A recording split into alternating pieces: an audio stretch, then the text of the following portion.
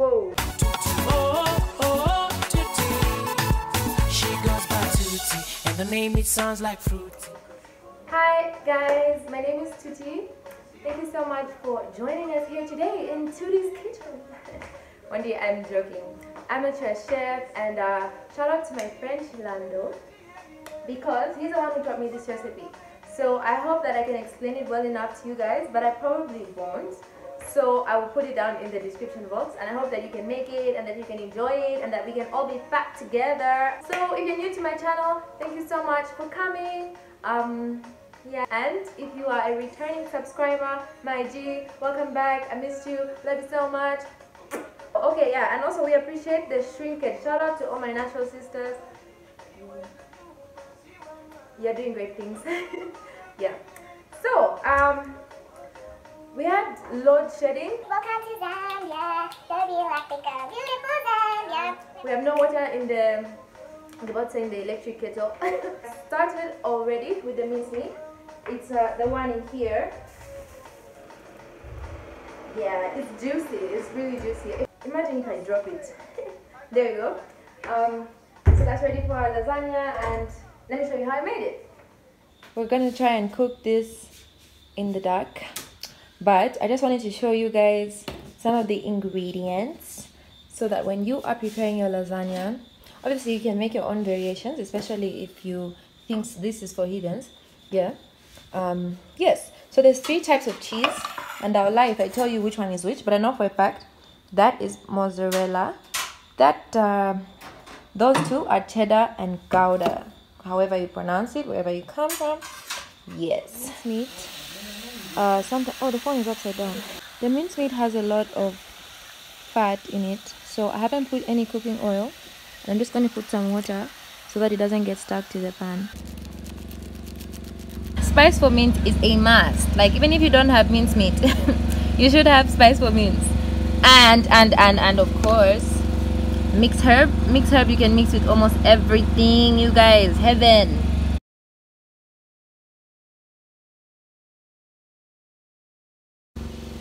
I wish the video could capture the aroma, my mom said, not the smell. Can you smell that though? The mixed herb? I'm not measuring. I'm so sorry. I'm literally so sorry. I know I'm supposed to be measuring, but I'm just not. Because, like, I really don't care. That looks great. Oh, it's not yet ready because I haven't put the wines. So I'm just going to put a little bit just to keep it... Okay, I don't know. Chilando, why do we put wine? More water so that when it goes into the oven, it doesn't get dry. Imagine dry lasagna. And after I do that, I'm going to start laying it in this tray. Are you on? On. Awesome. So I'm going to lay. Here is the cheese. I hope you are a cheese person. I'm a cheese person. Yeah, let's do this. Mommy, do I have an apron here? Oh, and I just wanted to give a shout out to my dad because when I started making the food, there was only 1 box of lasagna sheets. So I called him and he was like, so does that mean that I have to, oh, he wasn't here, but it's like, does that mean that I have to drive wherever to get another one? So I was like, anyway, it's okay, you don't have to. And then he brought more. So, okay, so the first thing on the list is impua. I don't like impua. I don't think I've ever tasted impua before. If I have, I was tricked. It has a bitter taste, so I just, and I don't mean to offend anyone. Oh, by the way, I should have started a disclaimer, my opinion. Yeah. Secondly, I don't like lumanda. It's bitter. My mom loves it and she eats it all the time. In her language, it's called busi. Oh, there's an apron. Thank you. Why did you come and say hi? Why you brought me an apron? Hi. Thank you. It's big. Chef 2. Offals. Chief, tribe, whatever you call it in your language. The val, whatever, those things that do this in the intestines. Oh my god. I used to be able to eat, but I think when I got to secondary school and I realized what they actually are, I was just like, ugh. So I need to just wet these just so that they get cooked for sure. You never know. But anyway, back to cheese. Oh my gosh. Like I can eat.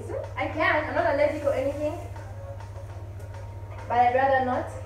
There was a time I went to my dad's sister's house and I really wanted to come home. I really wanted to come home, but we had to stay to eat. And then they cooked chief, you guys. Yeah. But I ate, okay, I only ate the gravy. How do you people eat mopani worms, tinguala? What are they called? Caterpillars. You know, my uncle was like, I'll give you money if you try out one. And as much as I needed that money, I was just like, it's such a delicacy. And I'm like, okay, sis, with the weird taste buds. So I'm gonna put all that mincemeat back inside because the sheet should be at the bottom so that it doesn't, you get what I mean, right?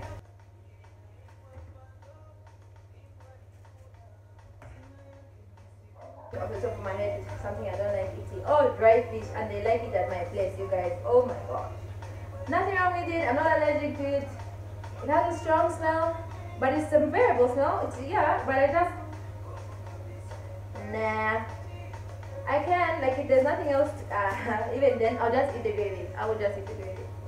And then, funny thing is, I do not like chihuantu, and it's a delicacy where I hail from, in the southern province. Everybody loves chihuantu. Like me, I only drink it when I go see my grandmother. My mom was actually just drinking some. Oh, here. So it's like a meal. It's a drink, but it's like a meal because it's filling. And then you have to put sugar, and it's not for me. The last thing on my list of traditional food is mavisi. Mavisi. So it's another delicacy, I think, where I come from. To have sour milk is what mavisi is. To eat sour milk and nshima. So we put the first layer. I think the mozzarella has to go on top. Again, I don't know why, but this is what we're doing. Shout out to the organized family, the owners of this song. Time to put the second layer.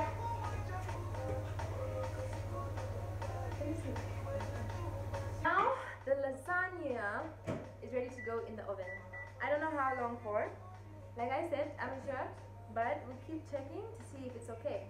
While I do that, and let me tell you about my favorite traditional food. So number one on the list is obviously village chicken. I don't know if it's a village chicken at my house, you guys.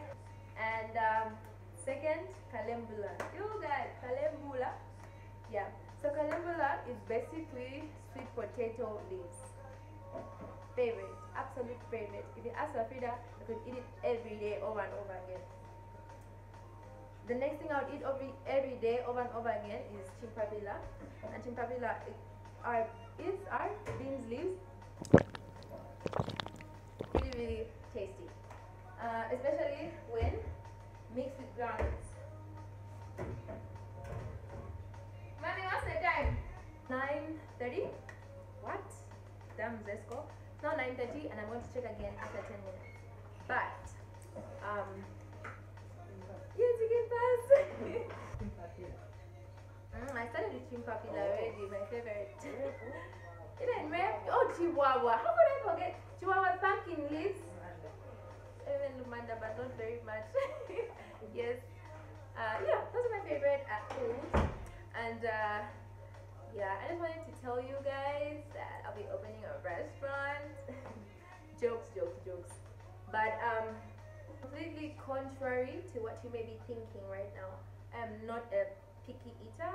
Whatever is cooked, I eat. I'm just telling you guys what my favorites are, and okay, the ones I don't like, I don't eat. I won't even like. But we make do. We get by. And yeah, I hope you guys are eating your vegetables, drinking your water.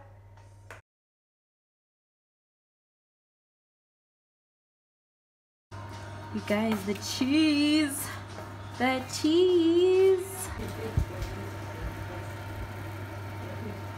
These are going back to not me. I don't even want to eat it. I just want to keep it to look at it, and I hope that you learned something. But Mandy, just the recipe is going to be in the description box and the procedure. I hope I can get it down properly. But yeah, I'm gonna enjoy. Thanks for watching my video. She goes by Tuttie, and the name it sounds like fruity. She's so artistic, when she smiles it's just like Margie.